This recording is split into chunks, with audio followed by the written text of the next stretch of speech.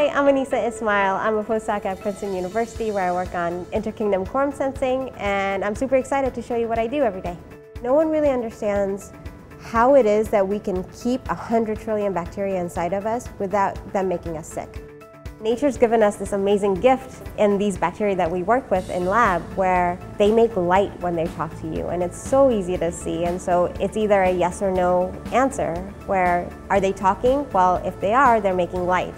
I love to ask why, and I want to know how things work. If bacteria can talk to each other, why can't we talk to them? If we can manipulate the type of communication that we have between our cells and the bacteria as possible, then we can change the dynamics of the bacterial populations that live inside of us from a disease state to a healthy state. When one experiment didn't work, I kept at it until I figured out a way to make it work. That lights a fire under you. You get the one experiment that works and you are revitalized again. It's fantastic. We have lots of collaborative lab meetings, some type of group meetings and discussions during the week. It teaches you to work in a group.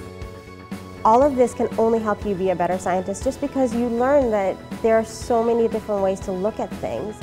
Every field needs women, but science especially, just because it has so much impact in everyone's lives.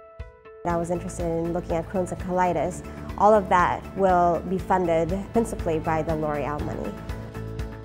L'Oreal has this amazing website for girls in science. I think that's a huge opportunity for girls to learn about the different avenues of science that you can go into.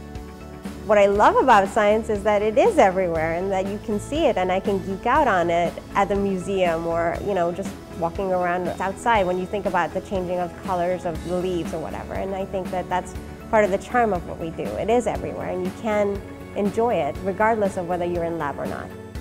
There's so much creativity in it, and the kinds of questions that you can ask are limitless.